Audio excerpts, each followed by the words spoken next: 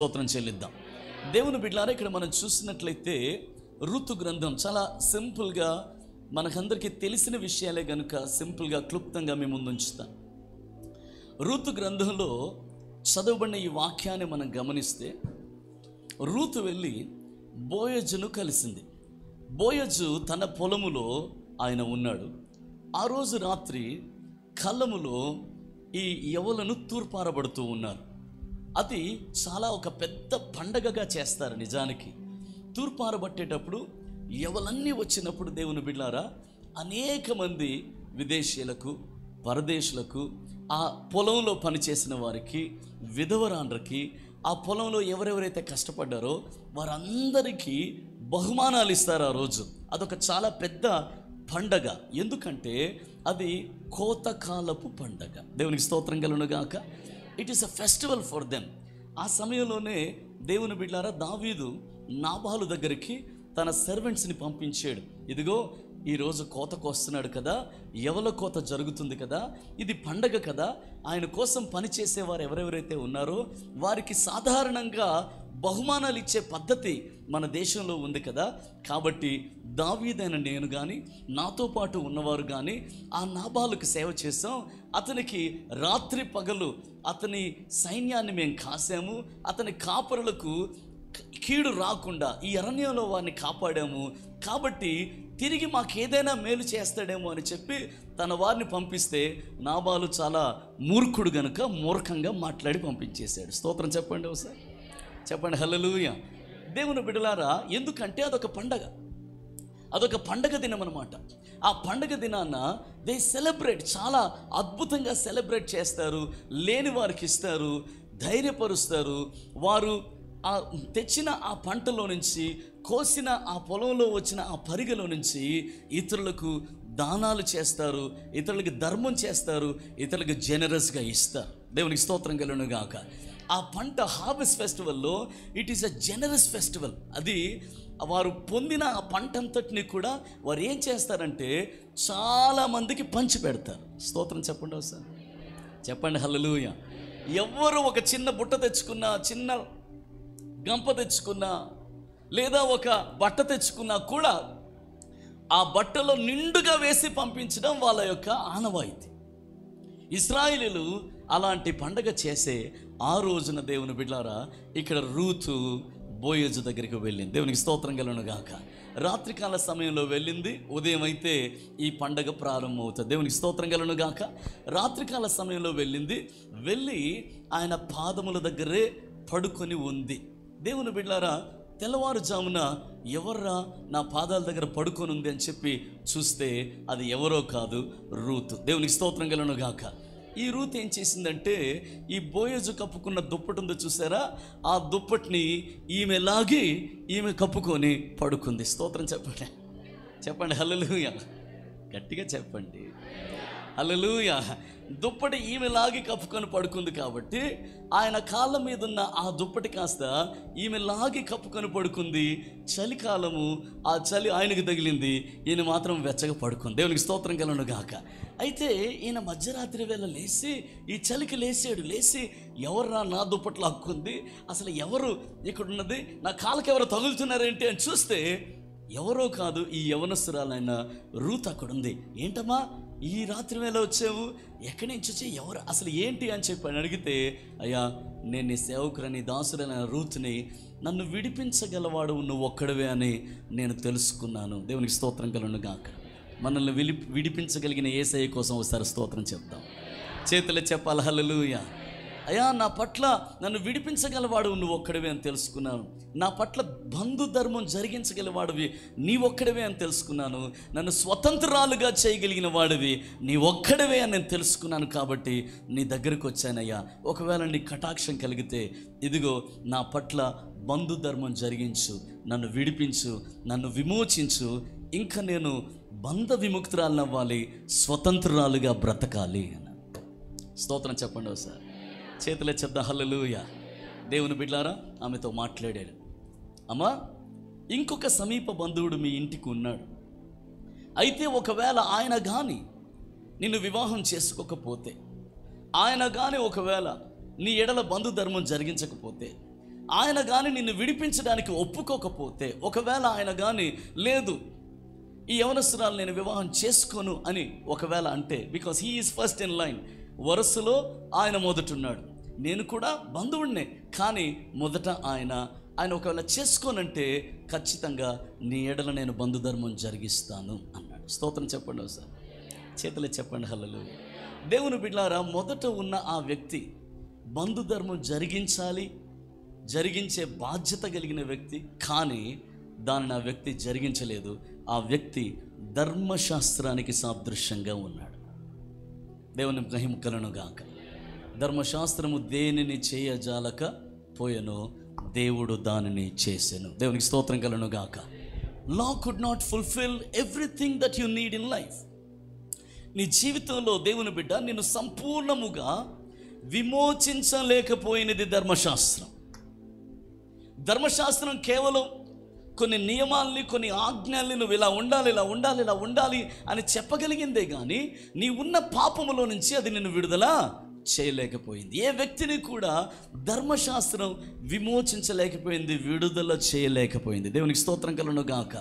దేవుని బిడ్డలారా, ధర్మశాస్త్రం మన పాపాన్ని ఎత్తి చూపించగలిగింది, ఇలా జీవించాలని ఆజ్ఞలు ఇచ్చింది, ఈ విధంగా బ్రతకూడదని చెప్పింది, ఈ విధంగానే జీవించాలని చెప్పింది, కానీ విమోచన శక్తి మాత్రం దాంట్లో లేదు. దేవుని బిడ్డలారా, ఈ మొదటి వ్యక్తి కూడా అలాగే ఆయన వరుసకు ఆమెను విమోచించగలిగిన వాడు అయినప్పటికీ అతడు ఆమెను విమోచించలేకపోయాడు. స్తోత్రం చెప్పండి ఒకసారి, చాలా జాగ్రత్తగా నా వైపు వినాలి. ఒకవేళ విమోచించలేకపోతే ఆ వ్యక్తి ఏం చేయాలో తెలుసా? అక్కడున్న ఊరి పెద్దల్ని పిలిచి ఆ పెద్దలకి తన చెప్పులు 2 ఇచ్చేసి, వాళ్ళకి తన చెప్పులు 2 ఇచ్చేసి నడుచుకొని చెప్పులు లేకుండా వెళ్ళిపోవాలి. స్తోత్రం చెప్పండి ఒకసారి, చెప్పండి హల్లెలూయా. తన చెప్పులు 2 ఇచ్చేసి చెప్పులు లేకుండా వెళ్ళిపోవాలి. అది పద్ధతి అన్నమాట. అంటే నా వల్ల కాదు, నేను ఈ అమ్మాయిని పెండ్లి చేసుకోలేను, ఇదిగో నేను ఈ బంధుధర్మం జరిగించలేను, నేను విమోచించలేను. స్తోత్రం చెప్పండి ఒకసారి. ఆ చెప్పులు కాస్త వాళ్ళకి ఇచ్చేసి వెళ్ళిపోవాలి. అదిగోరా చెప్పులు లేనాడు వెళ్ళిపోతున్నాడు అంటారు. స్తోత్రం చెప్పండి ఒకసారి. చెప్పులు లేకుండా వెళ్ళిపోతున్నాడు ఒక వ్యక్తి అంటే అర్థం ఏంటంటే ఈయన బాధ్యత తీసుకోలేదు అని అర్థం. స్తోత్రం చెప్పండి ఒకసారి. ఇప్పుడు దేవుని బిడ్డలారా, బోయజు రూతుతో అంటాడు, ఇదిగో అమ్మా, ఒకవేళ ఆయన కానీ బంధుధర్మం జరిగించకపోతే నేను నీ ఎడల దాన్ని జరిగిస్తానంటే, I will be your redeemer, నేను నీ విమోచకుడును. వాక్యం అర్థమైతే బిగ్గరగా ఆమె చెప్తాం. సార్ మీ కుడి హస్తాన్ని పైకి చెప్పండి, హీ ఈజ్ మై రిడీమర్. బిగ్గరగా చెప్పండి, ఆయన నా విమోచకుడు. నాకు వినబడట్లే, ఇంకా గట్టిగా చెప్పాలి. విమోచకుడు ఏం చేస్తాడంటే నిన్ను స్వతంత్రునిగా చేస్తాడు. విమోచకుడు వెలపెట్టి నిన్ను కొంటాడు. విమోచకుడు నీ బంధకముల్లోంచి నిన్ను విడుదల చేస్తాడు. I will be your redeemer, నేను నీకు విమోచకునిగా ఉంటాను అన్నాడు. దేవునికి స్తోత్రం కలుగును గాక. ప్రియ దేవుని బిడ్డలారా, ఈ బోయజు అనే పదాన్ని కానీ మనం గమనిస్తే, బోయజు అనగా బలము. అందరు చెప్పండి ఒకసారి, బోయజు అంటే ఏంటి చెప్పండి. దేవుని బిడ్డలారా, చాలామందికి నీ బలం ఎక్కడుందయ్యా అంటే, నా బలమంతా నా బంధువులే అన్నా. Praise the lord. నా బలమంతా నా బంధువులే. ఒక్కసారి బంధువులు కానీ అలిగితే వీళ్ళ బలమంతా పోయినట్టే. నీ బలమంతా ఎక్కడుందన్న, నా బలమంతా డబ్బులో ఉందన్న. ఒక్కసారి డబ్బు కానీ రెక్కలు కట్టుకొని ఎగిరిపోయిందంటే వీళ్ళ బలము పోయినట్టే. స్తోత్రం చెప్పండి, చేతులే చెప్పండి హల్లెలూయా. మరి నీ బలం ఎక్కడుందయ్యా అంటే, నా బలం అంతా నా ఉద్యోగం బ్రదర్, నా ఉద్యోగం. ఒక్కసారి ఉద్యోగం ఎగిరిపోయిందంటే బలమంతా పోయినట్లే. నీ బలం ఎక్కడుంది? నా బలం నా కుటుంబం, నా ఫ్యామిలీ, నా పిల్లలే నా బలం.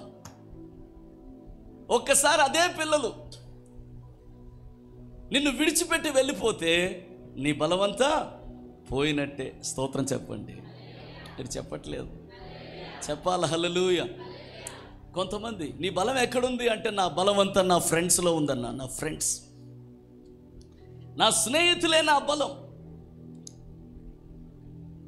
ఈ స్నేహితులు నీ బలమంతా లాక్కొని, నీ బలమంతా తీసేసుకొని, పీల్చేసుకొని, నిన్ను పిప్పి చేసి వదిలేనప్పుడు నా బలమంతా పోయినట్టే. స్తోత్రం చెప్పండి ఒకసారి. బోయజు అంటే బలము. బోయజు అనే మాటను లోతుగా ఆలోచిస్తే ఆయన యందు బలము, అది దాని అర్థం. స్తోత్రం చెప్పండి ఒకసారి. ఒకసారి మీ కుడి చేయి పైకి చెప్పండి, ఆయనే నా బలం. మీకు నమ్మకం ఉంటే చెప్పండి, మీరు ఒప్పుకుంటే చెప్పండి. లేదన్నా మా ఇంట్లో ఒక టంకు పెట్టుంది, అదే నా బలం.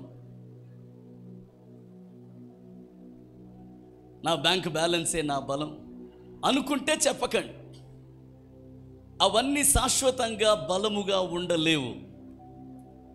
యేసయ్య, he will give you true strength and he will be your strength always. దేవునికి స్తోత్రం కలుగును గాక. యేసయ్యే నా బలము అన్నవారు 2 చేతులు పైకి దేవునికి స్తోత్రం చెప్పండి. ఒకసారి మీ పక్కను చూసి చెప్పండి, నీ సంగతి నాకు తెలియదు, నాకు మాత్రం బలం ఆయనే అని చెప్పండి. నా బలం. స్తోత్రం చెప్పరేమి? చెప్పండి హల్లెలూయా. ప్రతి వారం పాడుతున్నాం, నా బలమంతా. నా బలమంతా ఎవరంట? యేసయ్య. He's hour strength. బోయజు అంటే అర్థం ఏంటో తెలుసా? In him there is strength. నీ బలము ఆయనలో నుంచే తీసుకోవాలి. స్తోత్రం చెప్పండి ఒకసారి. ఒకవేళ మనుషుల్లోంచి నీ బలము తీసుకోవడానికి ప్రయత్నం చేసావా? మనుషులు పగిలిపోయిన కుండలు, పగిలిపోయిన కుండలు అంటే లీక్ అయిపోతున్న కుండలని అర్థం. స్తోత్రం చెప్పండి ఒకసారి. Praise the lord. మనుషులు లీక్ అయిపోతున్న కుండలు, పగిలిపోయిన కుండలు, నీళ్లు నిలవని తొట్టెలు మనుషులు. దేవునికి స్తోత్రం కలుగును గాక. మీ పక్కన చూసేప్పుడు నువ్వు కూడా ఒక తొట్టివే అనండి.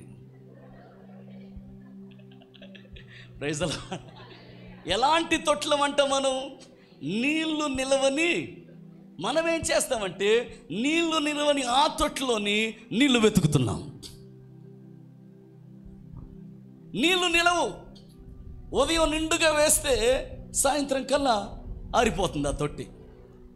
అరే, బలము లేదు, ఆనందం లేదు, ప్రేమ లేదు, నాకు కావలసిన సంతోషం లేదు, నాకు కావలసిన అభిమానం లేదు, ఈయన లోపల ఏమీ లేదు, ఈమె లోపల ఏమీ. స్తోత్రం చెప్పండి, చెప్పండి హల్లెలూయా. Let Jesus be your strength. It is not people, my sister, my brother. Let Jesus be your real strength. నీ నిజమైన బలము యేసయ్య అయి ఉండాలి. ఆ మాటతో ఎక్కించారు, గట్టిగా చప్పట్లు కొట్టి యేసయ్యకి స్తోత్రం చెల్లిద్దాం. నీ నిజమైన బలము యేసయ్య. బిగ్గరగా ఆమేన్ చెప్దాం. ఆమేన్. ఇంకా గట్టిగా ఆమేన్ చెప్దాం. దేవునికి స్తోత్రం కలుగును గాక. దేవుని బిడ్డలారా, అలాంటి బలము లేదా బలమునిచ్చువాడు ఆయన అందే బలము అన్న పేరు గల వ్యక్తి దగ్గరికి రూతు అనే విశ్వాసి వచ్చింది. నీవు కూడా ఎక్కడికి వస్తున్నావో తెలుసా? ప్రతి క్షణంలో, ప్రతి దినాన, ప్రతి సందర్భంలో, ప్రతి సమయంలో నీకు బలమిచ్చే దేవుని దగ్గరికి వస్తున్నావు. బలము పొందే ఇక్కడి నుంచి వెళ్ళాలి. దేవునికి స్తోత్రం కలుగును గాక. ఏ క్షణాన్నైనా నేను బలపరచగలిగిన దేవుడు ఆయన. ఏ క్షణాన్నైనా నీకు కావాల్సిన బలం ఇచ్చే దేవుడు ఆయన. ఏ సందర్భంలో, ఏ బలహీనతలో నువ్వు కృంగిపోయినా నేను లేవనెత్తి తిరిగి బలపరచగలిగిన వాడు ఆయన. అపోస్తలుడైన పౌలు దాన్నే జ్ఞాపకం చేసుకొని, నన్ను బలపరచు వాని యందు నేను సమస్తము చేయగలను. I can do all things through Christ who strengthens me. నన్ను బలపరిచే దేవుడు. ఈరోజు దేవుని సేవకుడిగా దేవుని ఆత్మ ద్వారా పలుకుతూ ఉన్నాను, నీ బలహీనతల్లో దేవుడు నీకు బలంగా నిలవబడతాడు. ఆయన ఖచ్చితంగా నిన్ను బలపరుస్తాడు. Learn to receive your strength from him. Don't search for it here and there, you will be disappointed. You will not receive strength, you will not be strong at all. Because you are looking into wrong sources. You are looking at you are searching in a wrong places where you will never find the real strength. If you want to find real strength, it is only God, it is only Jesus. యేసు నందే నీకు నిజమైన బలము దొరుకుతుంది. నన్ను బలపరచువాని యందు నేను సమస్తము చేయగలను. ఒకసారి విశ్వాసంతో చెప్పండి, నేను సమస్తం చేయగలను. చెప్పాలి, డిక్లేర్ చేయాలి. సైతాను గునుగుతున్నాడు, నువ్వేం చేయగలవు, నువ్వేం చేయగలవు, అది నువ్వు చేయగలవా, ఇది నువ్వు చేయగలవు, ఇది నీ వల్ల కాదు, అది నీ వల్ల కాదు. ఈరోజు నువ్వు దేవుని బిడ్డగా ధైర్యం తెచ్చుకొని చెప్పగలగాలి, నేను సమస్తం చేయగలను. చెప్పండి విశ్వాసంతో చెప్పాలి, ఇంకా బిగ్గరగా చెప్పాలి, ఇంకా గట్టిగా చెప్పాలి, మీ విశ్వాసంతో చెప్పాలి, సైతాను గాడికి వినబడేలాగా చెప్పాలి. నిన్ను బలపరుచు యేసు ద్వారా నువ్వు సమస్తము చేయగలవు. రూతు అక్కడికి వచ్చింది. అక్కడికి వచ్చి ఆయన పాదాల దగ్గర ఉండింది. ఉదయం అయింది, లేచాడు. ఆయన వాగ్దానం ఇచ్చాడు, నీ విమోచకుడిని నేను అని చెప్పాడు. నిశ్చయంగా నేను నిన్ను విమోచిస్తానని చెప్పాడు. చెప్పి ఆమె ఎవరు గుర్తుపట్టని సమయంలో, అంటే ఇంకా చీకటి ఉంటుండగానే, అమ్మా నీవు నలుగురిలో అవమానించబడకూడదు కాబట్టి, ఇంకా మనకి వివాహం కాలేదు కాబట్టి, చూసిన వారు అన్యదా తలుస్తారు కాబట్టి, నీ గౌరవాన్ని కాపాడవలసిన వాడిని నేను కాబట్టి నువ్వు నీ ఇంటికి వెళ్ళిపో అని చెప్పాడు. స్తోత్రం చెప్పండి ఒకసారి. ఎంత డీసెంట్ ఫెలో అయినా స్తోత్రం చెప్పరా? చెప్పండి హల్లెలూయా. నీ ఇంటికి వెళ్ళిపోమ్మా. ఆమె వెళ్ళిపోవడానికి బయలుదేరింది. బయలుదేరితే ఆయన ఏం చేశాడో చూడండి ఒకసారి. ఆ మాట చదువుదాం, ఎందుకంటే ప్రభు నాతో చాలా స్పష్టంగా ప్రవచనాత్మకంగా ఈ మాటను మాట్లాడేది ఇది నెరవేరబోతుంది. చూడండి ఒకసారి ఏమని రాస్తుందో. 15వ వచనం. ఉదయం వరకు అతని కాళ్ళ ముందు పండుకొని 15 మరియు అతడు నీవు వేసుకునిన దుప్పటి తెచ్చి పట్టుకొనమని చెప్పగా, వేసుకునిన దుప్పటి తెచ్చి పట్టుకొనమని చెప్పగా ఆమె దాన్ని పట్టెను. అతడు 6 కొలల యవలను కొలచి, 6 కొలల యవలను పర్సనల్ గా ఆయనే 6 కొలల యవలను కొలిచి ఆమె భుజం మీద నుంచగా ఆమె పురములోనికి వెళ్ళెను. దేవునికి స్తోత్రం చెప్దామా సార్. దేవుని బిడ్డలారా, ఏం చేస్తున్నాడు ఇక్కడ అంటే, అమ్మా నువ్వు ఇంటికి వెళ్తున్నావు, బోయజు దగ్గరికి వచ్చిన వారు ఎవ్వరు కూడా ఖాళీ చేతులతో వెళ్ళకూడదు. అది నా పద్ధతి కాదు. మీకు అర్థమైతే ఆమెన్ చెప్పండి, చెప్పాలి ఆమెన్. బోయజు దగ్గరకు వచ్చిన వారు ఏ ఒక్కరు కూడా ఖాళీ చేతులతో, ఒట్టి చేతులతో వెళ్ళడానికి వీలు లేదు. యేసయ్య దగ్గరికి విశ్వాసంతో వచ్చిన ఏ ఒక్కరు కూడా ఖాళీ చేతులతో కనబడడానికి వీలు లేదు, ఒట్టి చేతులతో వెళ్ళడానికి వీలు లేదు. నీ దేవుడు నిన్ను ఒట్టి చేతులతో పంపించేవాడు కాదు.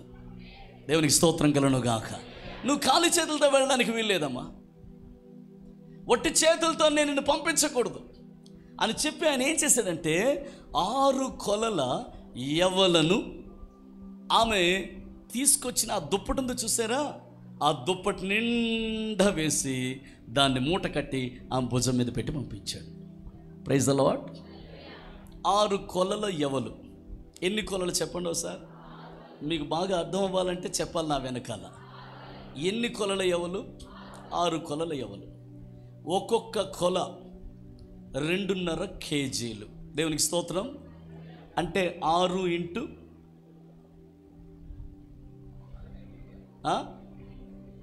ఎన్ని కేజీలు అవుతుంది? 12 15 వేసుకుందాం. దేవునికి స్తోత్రం.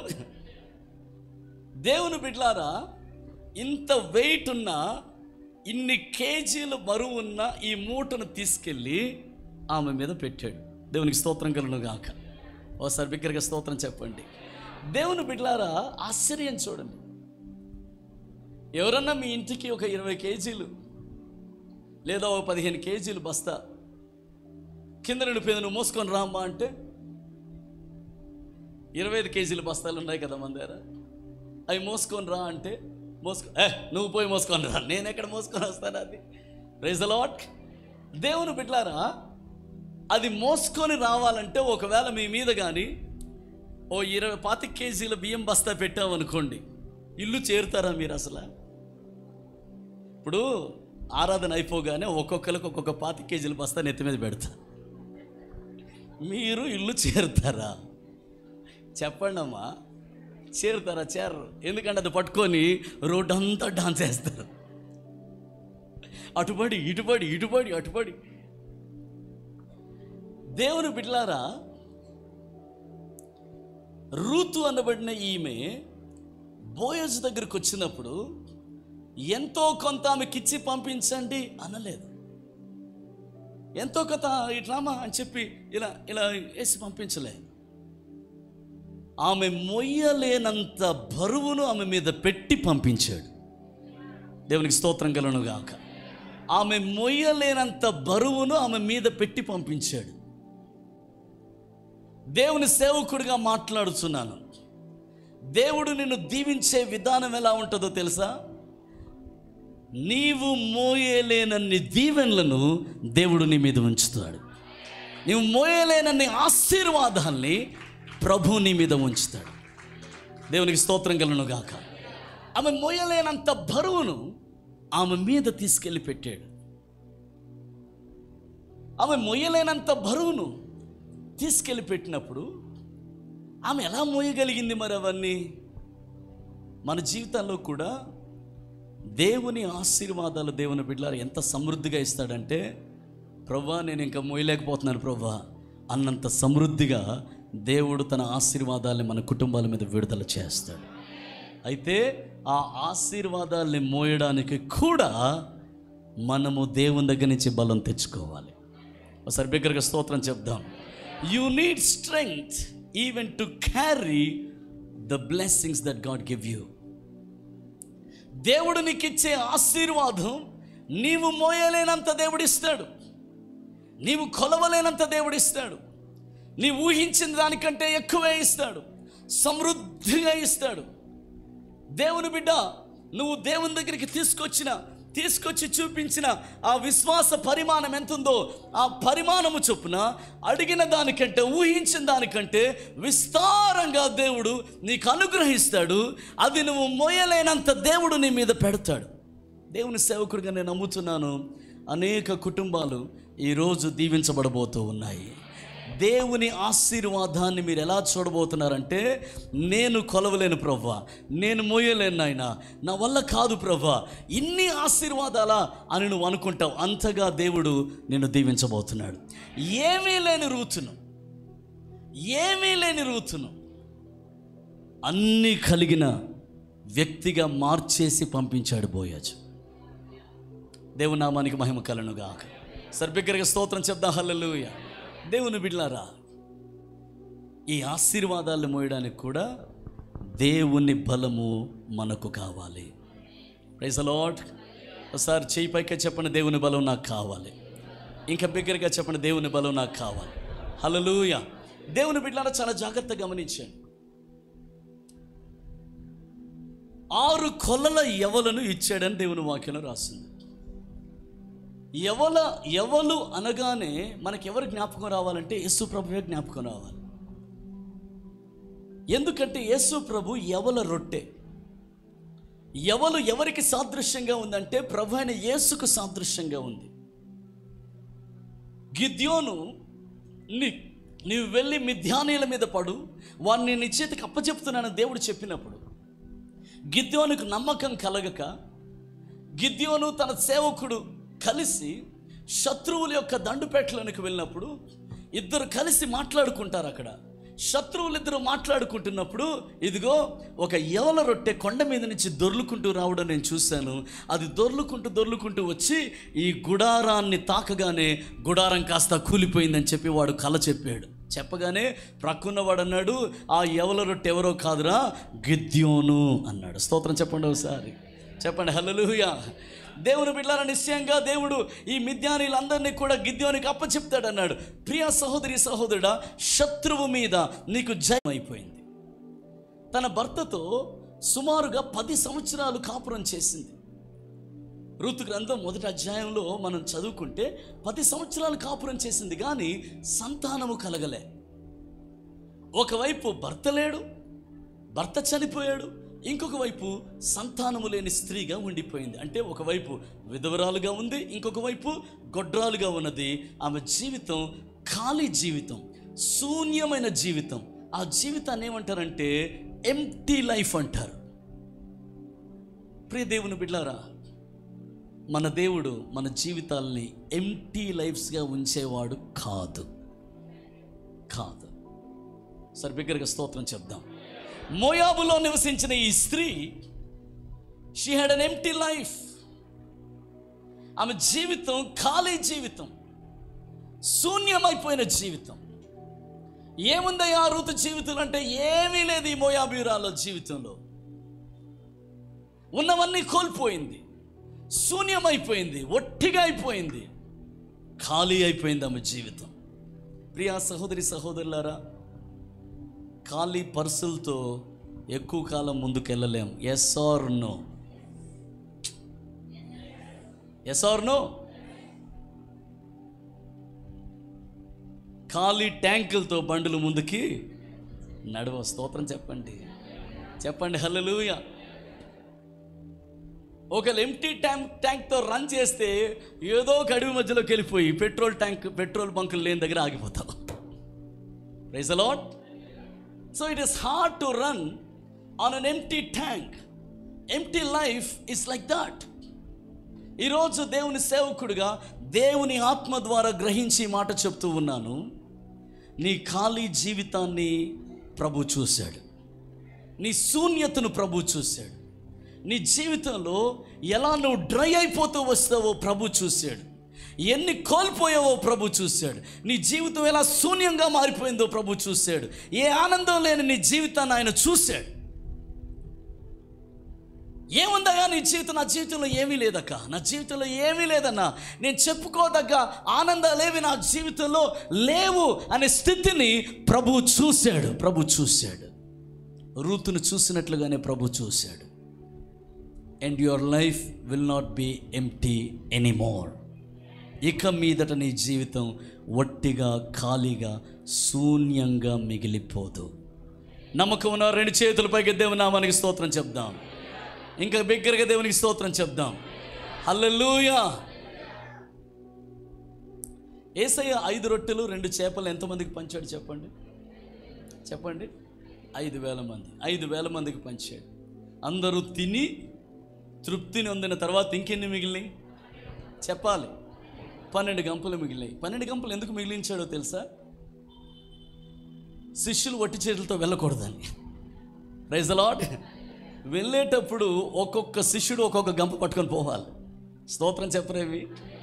అబ్బాయి మనం ఇక్కడికి వచ్చాము, అద్భుతాలు జరిగాయి, ఆశ్చర్యకార్యాలు జరిగాయి, అందరూ తిని తృప్తిగా వెళ్ళారు, మరి మీ సంగతి ఏంటి అంటే, మా సంగతి ఏం ప్రభు, ఒక్కొక్కడికి ఒక్కొక్క గంప మిగిలింది, నిండుగానే వెళ్తున్నాం మేము. ఈరోజు మన జీవితాల్లో కూడా దేవుడు అదే కార్యం చేయబోతున్నాడు. I know he is going to remove your dryness, he is going to remove your emptiness and he is going to fill you. Is going to fill you. ఆయన నిన్ను నింపబోతున్నాడు. If you feel there is nothing in your life, and if you feel like an empty tank, if you feel that you are dried up and there is nothing to talk about, ఒకవేళ నీ జీవితం శూన్యంగా అనిపిస్తే, ఖాళీగా అనిపిస్తే, ఎంప్టీగా నా జీవితం ఉంది, చెప్పుకోదగ్గది ఏది లేదు, ఏ సంతోషం లేదు, ఏ ఆనందం లేదు, దేని గురించి మాట్లాడగలను, దేని గురించి సాక్ష్యం చెప్పగలను, అసలు నా జీవితంలో చూసుకుంటే ఏముంది, అంతా ఖాళీ, అంతా శూన్యత ఏముంది కదా అని నువ్వు అనుకుంటే, దేవుడు అంటున్నాడు, దేవుని వాక్యం చెప్తుంది, వట్టి చేతులతో నువ్వు వెళ్ళకూడదు. ఒకసారి మీ పక్క వాళ్ళు చూసి అదే చెప్పండి, వట్టి చేతులతో నువ్వు ఉండకూడదని చెప్పండి. కొంచెం చిరునవ్వుతో చెప్పండి, వట్టి చేతులతో నువ్వు ఉండకూడదు. Praise the lord. You should not be empty. You should not be empty. స్తోత్రం చెప్దాం, చెప్పాలి. దేవునికి స్తోత్రం గలను గాక. ఎంప్టీ ట్యాంక్తో ప్రయోజనం అంతా ఏంటి? కుండ ఖాళీగా ఉందంటే ఏం ప్రయోజనం? శబ్దం చేయడానికి తప్ప ఇంక దేనికి పని. కుండ నిండుగా నీళ్ళు ఉంటేనే నలుగురు దాహం తీరుస్తుంది. ఎస్ ఆర్ నో చెప్పండి. నీ జీవితం కూడా అలాగే నిండైన జీవితంగా మారిపోవాలి. అది ఒట్టిగా ఖాళీగా శూన్యంగా ఉండిపోవడం దేవుని చిత్తము కాదు. ఈ మాటను రిసీవ్ చేసుకున్న 2 చేతులు పైకెత్తి, ప్రభు నా జీవితాన్ని నిండుగా నింపుతున్నాడు అని నమ్మిన వారు 2 చేతులు పైకెత్తి ఒక్క 2 నిమిషాలు అందరూ స్తోత్రం చెల్లించండి. నోరు తెరిచి స్తోత్రం చెల్లించాలి, మౌనంగా కాదు. Lord, I want to thank you for filling my life. నా జీవితాన్ని నింపుతున్నందుకే వందనాలు, నింపుతున్నందుకే వందనాలు. ఒట్టి చేతులతో నేను ఉండబోను ప్రభువా, ఖాళీ జీవితంగా నా జీవితం ఉండబోదు ప్రభువా అని చేతులెత్తి బిగ్గరగా స్తోత్రం చెల్లించాలి. Thank you, thank you, thank you lord, thank you lord, thank you lord. మీ స్వరం నాకు వినబడట్లే. లోపల కాదు, బిగ్గరగా ప్రార్థించాలి, డిక్లేర్ చేయాలి. Lord, I'm not going to be empty, I'm not going to be empty. I will go back from you full, with full measure. Thank you Lord, thank you Lord, thank you Lord, thank you Lord, thank you Lord. అనేక మంది జీవితాలు దేవుడు నింపుతూ ఉన్నాడు.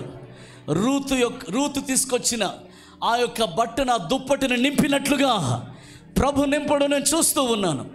ప్రభు నింపుతూ ఉన్నాడు.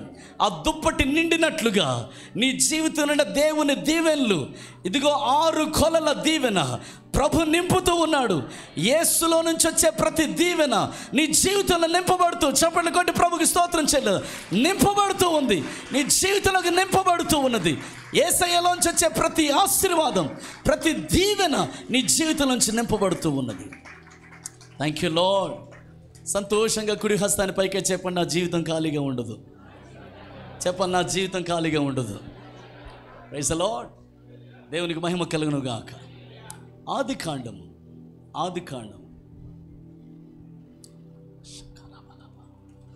Thank you lord. 31వ అధ్యాయం 42వ వాక్యం. 31వ అధ్యాయం 42వ వాక్యం.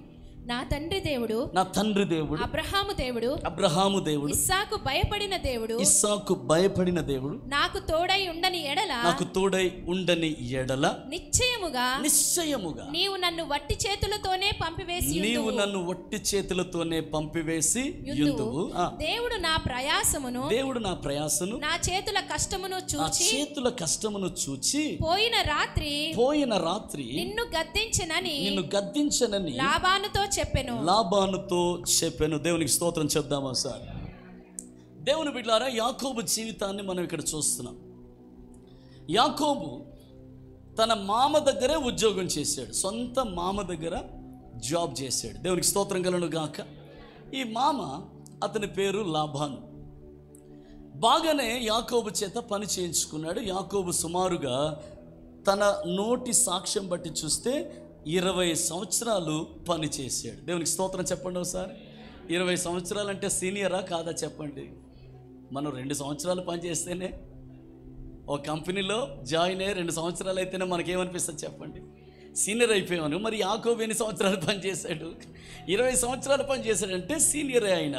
చూడండి దేవుని బిడ్డలారా, మరి 20 సంవత్సరాలు పనిచేసిన యాకోబు జీవితంలో ఒక్క మేకపిల్లైనా, ఒక్క గొర్రె పిల్లైనా ఏది యాకోబుకి జీతంగా ఇవ్వలేదు ఆయన 20 సంవత్సరాల్లో. దేవునికి స్తోత్రం.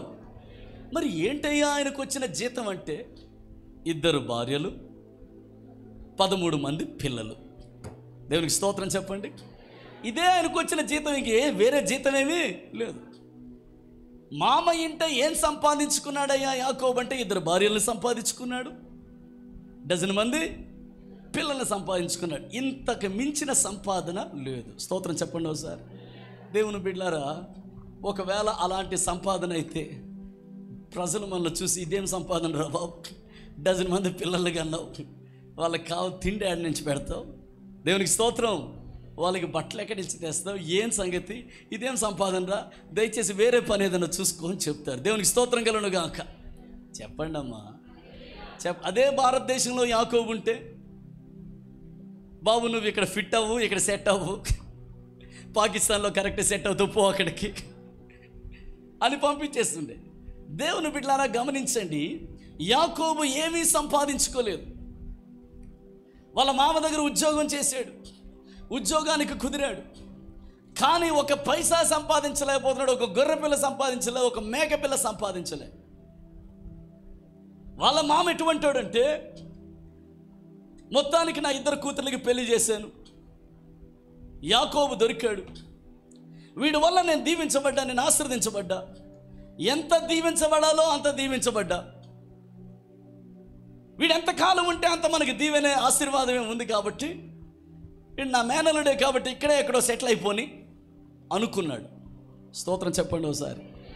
ఒకవేళ వాడు వెళ్ళిపోతానంటే మాత్రం, సరేరా నీకు మేళ తాళాలు పెట్టి గంభీరంగా పంపిస్తా, మామూలు పంపించను, గంభీరంగా డప్పులు వాయించి సన్నాయి ఊదించి గంభీరంగా గ్రాండ్గా పార్టీ చేసి టాటా బాయ్ బాయ్ అందాం అనుకున్నాడు ఆయన. స్తోత్రం చెప్పండి, చెప్పండి అమ్మా. గంభీరంగా పార్టీ చేసి పంపిద్దాం అనుకున్నాడు. అవన్నీ ఉన్నాయిలేండి, బైబిల్లో ఉన్నాయి, మీరేం కంగారు పడిపోకండి. దేవునికి స్తోత్రం. ఆ తర్వాత మీకు ఖాళీ ఉన్నప్పుడు ఆ వచనాలన్నీ చదువుకోండి. ఇలా పంపుదునే నువ్వు నాకు కానీ చెప్పుంటే ఇట్లా పంపిద్దామని నేను ప్లాన్ చేసుకున్నా అన్నాడు వాళ్ళ మామ. స్తోత్రం చెప్పండి, ఇలా పంపిద్దాం. కానీ ఆయన మనసులో మాత్రం ఒక్క గొర్రెైనా ఒక మేకైనా యాకోబుకు ఇవ్వకూడదు, ఒక పైసా కూడా యాకోబు చేతిలో పెట్టకూడదు, వట్టి చేతులతోనే పంపించేయాలి. స్తోత్రం చెప్పండి. ఇది యాకోబు యొక్క మామ ఆలోచించిన తీరు, కానీ దేవుడు ఆలోచించిన తీరు వేరు. The world wants you empty, but God wants you full. నీవు ఖాళీగా ఉండిపోవాలని లోకం కోరుకుంటుంది, నువ్వు ఖాళీ చేతులతోనే బ్రతకాలని లోకం కోరుకుంటుంది, నువ్వు ఎంప్టీగా ఉంటేనే బాగుంటుందని లోకం కోరుకుంటుంది. స్తోత్రం చెప్పరేమి. నువ్వు నిండుగా ఉంటే లోకానికి పడదు, నిండైన దీవెనలు సంపాదించుకుంటే లోకానికి ఇష్టం ఉండదు, అది లోకానికి ఇష్టం ఉండదు. నువ్వు ఖాళీగానే ఉండాలి, ఎంప్టీగా ఉండాలి, శూన్యంగా ఉండాలి, ఏమీ లేని వ్యక్తిగానే ఉండాలి. అలా ఉంటేనే లోకం మీద నువ్వు ఆధారపడతావు, కాబట్టి నువ్వు అలాగే ఉండాలని లోకం కోరుకుంటుంది. కానీ దేవుడు తన పిల్లల్ని ఖాళీగా ఉంచే దేవుడు కాదు, వారిని ఖాళీ చేతులతో ఉంచే ప్రభు కాదు. స్తోత్రం చెప్పండి ఒకసారి. దేవుడు ఏం చేశాడో తెలుసా? మీ మామ లాబాన్ ఖాళీ చేతులతో నిన్ను పంపించాలని ప్లాన్ చేశాడు, కానీ నా దగ్గర వేరే ప్లాన్ ఉందన్నాడు. స్తోత్రం చెప్పండి ఒకసారి. ఒకసారి మీ పక్క వాళ్ళని చూసి చెప్పండి, దేవుని దగ్గర వేరే ప్లాన్ ఉందని చెప్పండి. Praise the lord. My brother, my sister, there is a plan with God for you to prosper. నీవు అభివృద్ధి పొందే ప్రణాళిక ఒకటి దేవుని దగ్గర ఉంది, అది ఆయన నీ చేతిలో పెట్టబోతూ ఉన్నాడు. దాని ద్వారా నువ్వు అభివృద్ధి పొందుతావు. దేవునికి స్తోత్రం కలుగును గాక. If you do the plan of God, that plan will prosper you because he has plans to prosper you. All his plans are not for your emptiness, they are for you to remove emptiness and to become full. నీ జీవితంలో నువ్వు ఒట్టిగా ఉండిపోవాలని దేవుడు plan చేసే దేవుడు కాదు. ఆయన plan ఏంటో తెలుసా? ఆ ఎంప్టీనెస్ నుంచి, శూన్యత నుంచి, ఆ యొక్క ఖాళీ చేతుల నుంచి, ఆ ఒట్టి చేతుల నుంచి నువ్వు విడుదల పొంది నీ జీవితం సమృద్ధిగా మారాలనే దేవుడు ప్రణాళికను చేసి ఉంచాడు. ఎంతమంది నమ్ముతున్నారు దేవుడు నా కోసం ప్రణాళిక కలిగి ఉన్నాడని? ఈరోజు దేవుని సేవకుడిగా ప్రవచనాత్మకంగా చెప్తున్నాను, he has a plan for you. ఒకవేళ నువ్వు అడిగితే, అన్నా నా కొరకు దేవుడు ప్రణాళిక కలిగి, yes, he has a plan for you. Sister, he has a plan for you. Brother, he has a plan for you. నీ కొరకు దేవుడు ఒక ప్రణాళిక కలిగి ఉన్నాడు. ఆ ప్రణాళిక ఎలాంటిదో తెలుసా? యాకోబు, ఈ ప్రణాళిక నువ్వు చేయి చాలు. ఇది నువ్వు చేస్తే మీ మామకు కూడా అర్థం కాదు. దేవునికి స్తోత్రం. నిజంగానే యాకోబు అదే చేశాడు. దేవునికి స్తోత్రం కలుగును గాక. యాకోబు చేసిన ప్రణాళిక వాళ్ళ మామకు అర్థం కాలే. యాకోబుకి ఏం చూపించాడు దేవుడు? మచ్చలు, చారలు, పొడలు కలిగిన గొర్రెలన్నీ నీవని చెప్పు, అవి నీ జీతం అని చెప్పు. ప్లెయిన్ గొర్రెలన్నీ లాభాను అని చెప్పు. మామా, జీతం కావాలి నాకు, కానీ నాకు కావాల్సిన జీతం ఏంటంటే గొర్రెలే నా జీతం. అయితే ఆ గొర్రెలు కూడా అన్నీ కాదు నాకు కావాల్సింది. ప్లెయిన్గా ఉన్న గొర్రెలన్నీ నీవు మామ, మచ్చలు, చారలు పొడలు ఏ గొర్రెలకైతే ఉంటాయో అవి మాత్రం నావి అన్నాడు. దేవునికి స్తోత్రం చెప్పండి, హల్లెలూయా. ఈ లాభాన్ని అనుకున్నాడు, ఈ గొర్రెలు ఏవైతే ఉన్నాయో వీటి మీద పెద్దగా మచ్చలు చారలు పొడలు ఏమి లేవు, అన్నీ ప్లెయిన్గా ఉన్నాయి, కాబట్టి దీంట్లోంచి మచ్చలు చారలు పొడలు ఎక్కడి నుంచి వస్తాయిలే అని వాళ్ళ మామ అనుకున్నాడు. అయినప్పటికీ ఈ మామ చాలా తెలివైనడు. స్తోత్రం చెప్పండి ఒకసారి. తెలివైన మామలు బట్టి ఒకసారి స్తోత్రం చెప్పండి. స్తోత్రం చెప్పరే, హల్లెలూయా. మీ మామల గురించి అంటలే నేను. దేవునికి స్తోత్రం. ఈయన ఏం ప్లాన్ చేశాడంటే, ఒరే అబ్బాయిలు రండి అని, లాభానికి 3 కొడుకులు ఉన్నారు, వాళ్ళని పిలిచి మన మందంతా తిరగండి రా, మీకు టైం ఇస్తున్నా, మీరు తిరిగి ఏం చేస్తారో తెలుసా, ఈ మందలో తిరిగి ఏ గొర్రె మీద అయితే మచ్చుందో చారుందో పొడుందో, దేని మీద అయితే స్ట్రైప్స్ ఉన్నాయో, దేని మీద అయితే పొడలు ఉన్నాయో, దేని మీద అయితే చారులు ఉన్నాయో అవన్నీ సెపరేట్ చేయండి. ఎందుకంటే యాకోబు గడు జీతం కావాలంటున్నాడు, తీసేయండి వాటిని అన్నాడు. వీళ్ళు వెళ్ళి తీసేశారు. ఇప్పుడేం మిగిలినాయి అక్కడ? ప్లెయిన్ గొర్రెలే మిగిలినాయి. ఇవన్నీ పక్కకి తీసేసి వాళ్ళ నాయన ఏం చెప్పాడు తెలుసా, అబ్బాయిలు ఈ మందలు చార్లు పొడలున్న గొర్రెలు కానీ ఈ గొర్రెలతో ఉన్నంటే డేంజర్ రా బాబు, రేపొద్దున కన్నవన్నీ కూడా ఏం కంటాయి, మచ్చలు చార్లు పొడలే కంటాయి, కాబట్టి వీటిని తీసేద్దాం, వీటిని తీసుకొని 3 రోజులు ఎంత దూరం వెళ్ళగలనంత దూరం పారిపోండి అన్నాడు. దేవునికి స్తోత్రం కలను గాక. ఇప్పుడు యాకోబు ముందు మిగిలినవన్నీ ఏంటయ్యా అంటే మందలు, ఆ మందల నిండా మచ్చలు చారలు పొడలు లేవు, అన్నీ ప్లెయిన్ గొర్రెలే ఉన్నాయి. స్తోత్రం చెప్పండి.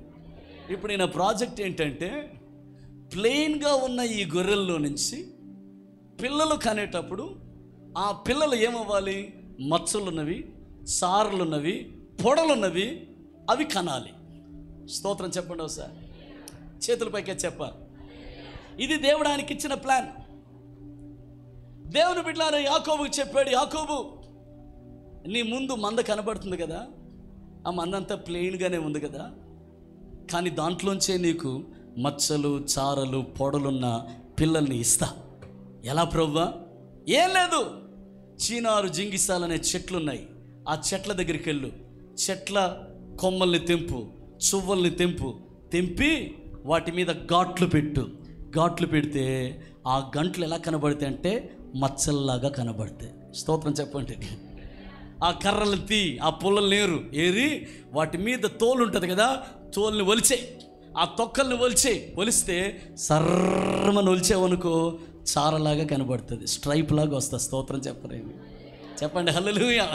సో ఈ ఘాట్లు పెట్టు, చారలు వచ్చేటట్టు ఆ వాటి తోలు ఒలిచేయి, అప్పుడు చారలు పొడలు మచ్చలున్న డిజైన్స్ వస్తాయి. ఈ కర్రలన్నీ ఏం చేస్తావో తెలుసా, చారలు ఉన్నవన్నీ ఒక తడక చేయి, మచ్చలున్నవన్నీ ఒక తడక చేయి, పొడలుగా కనిపించినవన్నీ ఒక తడక చేయి. ఇలా ఈ రోజు నుంచి నువ్వు తడకల బిజినెస్ స్టార్ట్ చేయి. స్తోత్రం చెప్పండి ఒకసారి. ఎందుకయ్యా ఈ బిజినెస్ అంటే, ఈ బిజినెస్ ఇంకో బిజినెస్కి లింక్ ఉంది, అందుకని. స్తోత్రం చెప్పండి ఒకసారి. మీకు వాక్యం అర్థమైతే స్తోత్రం చెప్తారు, చెప్పాలి. హల్లెలూయా. This is my plan, a very simple plan. దీనికి రూపాయి పెట్టుబడి లేదు. దీనికి నువ్వు చేయాల్సినంతే చెట్లు ఎక్కాలా, కర్రలు తెంపాలా. మీ మామేమనుకుంటాడు, ఈడే నా అల్లుడికి మతిపోయిందేమో, బ్రెయిన్ పోయిందేమో, ఈడేడు చెట్లు ఎక్కుతున్నాడు, కర్రలు తెంపుతున్నాడు, ఏం చేస్తున్నాడో ఏమో అనుకుంటాడు. దేవునికి స్తోత్రం కలుగును గాక. యాకోబు కూర్చొని తడకలు అల్లుతున్నాడు అండి, డిజైన్ తడకలు అల్లుతున్నాడు. దేవునికి స్తోత్రం కలుగును గాక. తడకలు అల్లుతుంటే వీళ్ళ మామ అనుకున్నాడు, ఏమో కొత్త బిజినెస్ స్టార్ట్ చేసినట్టున్నాడు, మనం ఎలాగా జీతం ఇవ్వమన్నాం కదా, బెదిరిపోయినట్టున్నాడు అనుకోండి. దేవునికి స్తోత్రం చెప్పండి ఒకసారి, చెప్పాలి. హల్లెలూయా. ఈ తడకలు అల్లుతున్నాడు. ఏమీ తడకలు? వాళ్ళ మామకు అర్థం కాలే. లోకానికి అర్థం కాని ప్రణాళిక దేవుడు నీకిచ్చి నిన్ను అభివృద్ధిలోనికి నడిపించగలడు. నమ్మకం ఉంటే గట్టిగా చప్పట్లు ప్రభుకి స్తోత్రం చెల్లిద్దాం. Do you know God can drop in a thought, a creative thought inside you that the world and the worldly businessmen cannot grasp hold of it, because it is so unique from God. దేవుని దగ్గర నుంచి వచ్చే తలంపులు మనల్ని అభివృద్ధిలోకి నడిపిస్తాయి. సరి చేతులెత్తి స్తోత్రం చెప్పాలో సార్. మీరు చాలా సుస్తుగా ఉన్నారు. గట్టిగా స్తోత్రం చెప్పాలి. నిద్రపోతున్న వాళ్ళు స్తోత్రం చెప్పాలి. దేవునికి స్తోత్రం కలుగును గాక. మీరు అసలు ఏమైనా పొందుకోవడానికి వచ్చారా, నిద్రపోవడానికి వచ్చారా? పొందుకోవడానికే వచ్చారా? Yes are no? గట్టిగా స్తోత్రం చెప్పరేమి? చెప్పాలి. హల్లెలూయా. తడకలు, మచ్చలు, పొడలు, చారలు కలిగిన తడకలు. గొర్రెలు ఎక్కడికెళ్ళి నీళ్ళు తాగితే అక్కడ తడకోడు పెట్టాడు. నీళ్ళు తాగుతుంటే గొర్రెలకు ఏం కనబడుతుంది చెప్పండి అమ్మా?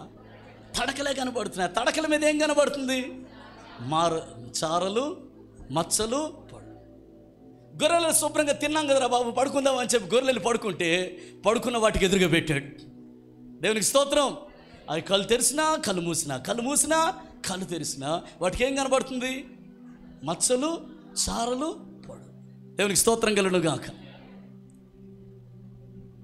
మేత మేయడానికి వెళ్తే అక్కడ అవే కనబడుతున్నాయి. గొర్రెలకు ఎలాగైపోయిందంటే ఎటు చూసినా అవే కనబడుతున్నాయి. ఆఖరికి గొర్రెలు ఏం పిల్లల్ని కన్నాయి తెలుసా? గొర్రెలన్నీ మచ్చలు, చారలు, పొడలు కలిగిన పిల్లల్ని శుభ్రంగా కనిపడేసినాయి. యాకోబు బిజినెస్ డెవలప్ అయిపోయింది. చప్పట్లు కొట్టి స్తోత్రం చెప్పండి. దేవుని నామానికి మహిమ కలుగును గాక.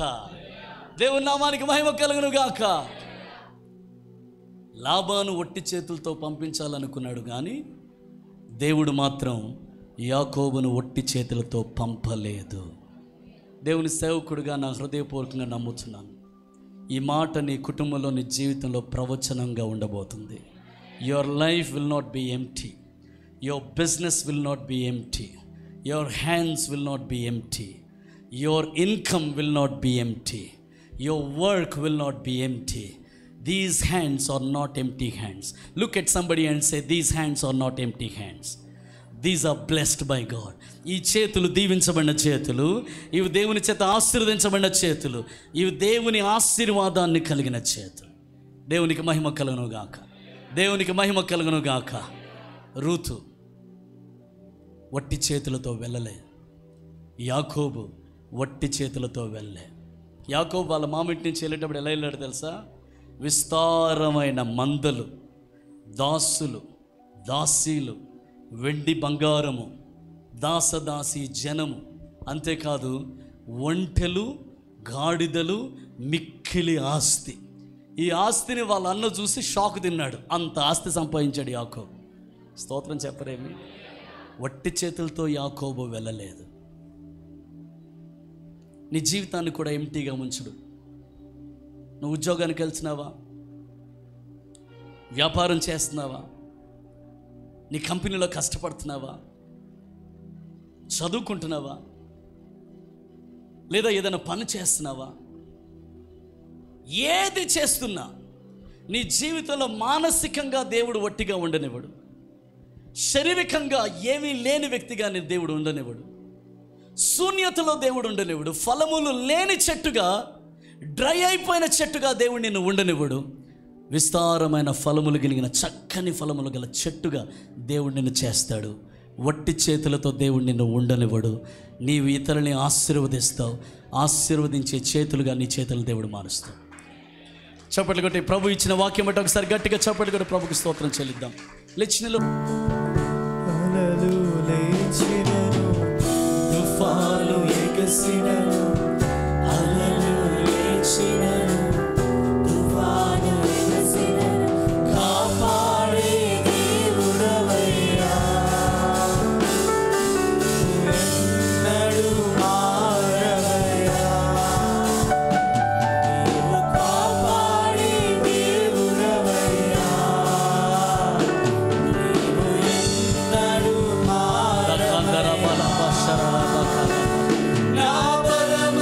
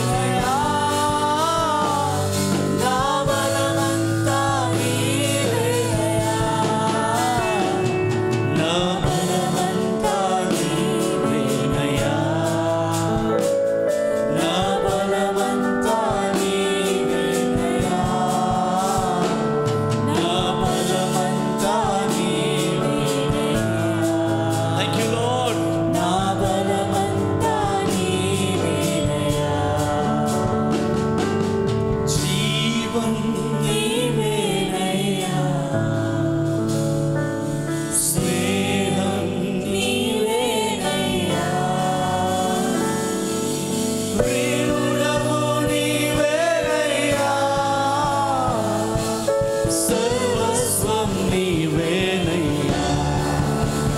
జీవం జీవం నీవేనయ్యా. స్నేహం నీవేనయ్యా. ప్రియుడవు నీవేనయ్యా. సర్వస్వం నీవేనయ్యా. నా బలమంతా నీవేనయ్యా. నా బలమంతా నీవేనయ్యా.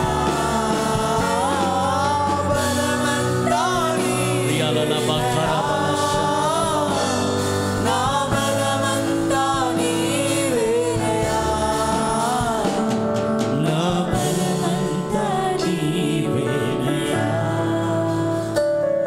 నా బలమంతా నీవేనయ్యా. నా బలమంతా నీవేనయ్యా. I worship you. I worship you. నా బలమంతా నీవేనయ్యా. ప్రార్థన చేయబోతూ ఉన్నాను. మొట్టమొదటిగా మన ప్రభు బలలో అడుగు పెట్టబోతూ ఉన్నాం. కానీ దానికంటే ముందు ప్రభు నాతో స్పష్టంగా మాట్లాడారు. ఉద్యోగాల్లో ఉన్న బిడ్డల కొరకు, బిజినెసెస్లో ఉన్న బిడ్డల కొరకు, చిరు వ్యాపారాలు చేసుకుంటున్న బిడ్డల కొరకు, ఈ లోకంలోకి వెళ్ళి తమ కుటుంబాల కోసం కష్టపడుతున్న బిడ్డల కొరకు ప్రార్థించమని ప్రభు నాతో చెప్పారు. హల్లెలూయా. ఒక యునిక్ బ్లెస్సింగ్ని మనం చూడబోతున్నాం. 6 కొలల నిండైన కొలతను, ప్రభు అయిన యేసు క్రీస్తుకు సమానమైన కొలతను, క్రీస్తులో నుంచి వచ్చే ఆశీర్వాదపు కొలతను మన కుటుంబాల్లో మనం అనుభవించబోతున్నాం. కనుక చేతులపైకి ఎత్తండి. చిన్న ప్రార్థన చేయబోతూ ఉన్నాను. Father, in the name of Jesus, యేసయ్య సర్వశక్తి గల నామములో నేను కష్టపడుతున్నాను కానీ ప్రతిఫలము లేదు. నేను కష్టపడుతున్నాను కానీ చాలట్లేదు. నేను కష్టపడుతున్నాను కానీ కొదువులోనే ఉన్నాను. నేను కష్టపడుతున్నాను కానీ నేను అనుకున్నంత అభివృద్ధిని చూడలేకపోతున్నాను. నేను కష్టపడుతున్నాను కానీ నాకు రావలసిన ప్రతిఫలము నేను చూడలేకపోతున్నాను. ఇంకా కొరతను, కొదువను నేను చూస్తున్నాను అని బాధలో కృంగిన బిడ్డలందరి కొరకు ప్రార్థన చేస్తూ ఉన్నాను. ఆయా పనులలో కష్టపడుతున్న బిడ్డలందరి కొరకు నీ సేవకుడిగా ప్రార్థన చేస్తూ ఉన్నాను. యేసు నామములో రూతు అనుభవించినట్లుగా ఆ నిండైన కొలత బిడ్డలు అనుభవించుదురుగాక. నీ బిడ్డల చేతులు ఒట్టిగా ఖాళీ చేతులుగా ఉండకపోవునుగాక. యేసు నామములో బిడ్డల చేతులు నింపబడునుగాక, నింపబడునుగాక, నింపబడునుగాక. బిడ్డల పనిపాట్లో, బిడ్డల ఉద్యోగాల్లో, బిడ్డల రాబడి నింపబడునుగాక. బిడ్డలు దేవుని ప్రతిఫలమును చూచుదురుగాక యేసు నామములో.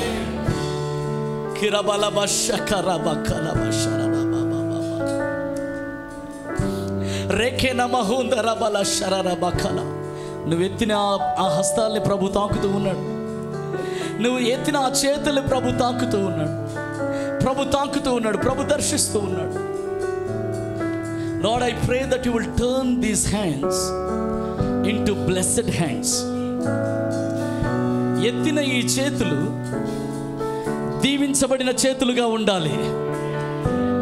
సమృద్ధి కలిగిన చేతులుగా ఉండాలి.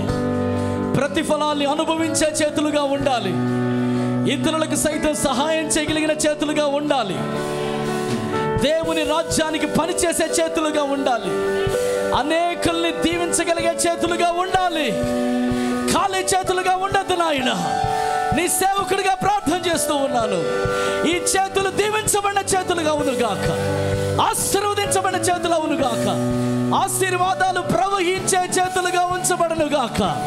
ఈ చేతులతో బిడ్డలు దేన్ని ముట్టినా అది ఫలించునుగాక, సఫలమవునుగాక, ప్రాస్పర్ అవునుగాక, వర్ధిల్లునుగాక, ఇంక్రీజ్ అవునుగాక, ఎదుగునుగాక, చిగురించునుగాక, అభివృద్ధిలోనికి వచ్చునుగాక, సఫలమవునుగాక. చప్పట్లు కొట్టేసి స్తోత్రం చెల్లిద్దాం. హల్లెలూయా, హల్లెలూయా, హల్లెలూయా, హల్లెలూయా.